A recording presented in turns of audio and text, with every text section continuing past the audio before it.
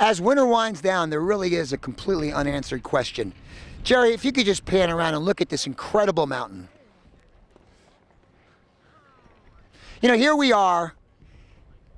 It's late spring. People want us to keep going throughout mountains throughout the entire United States. But what we can't understand is that the end of March, and March in general, is probably the greatest skiing all year. We've got the greatest snow depths, the greatest amount of skiing, but what we don't have is we don't have you. So we want to encourage everyone to get out and go to your ski resorts and continue skiing. There's plenty of time for golf. There's plenty of time to shine the teak on your boat. Right now, it's the great ski time. So come on out and join us in the vast, great winter playground. Try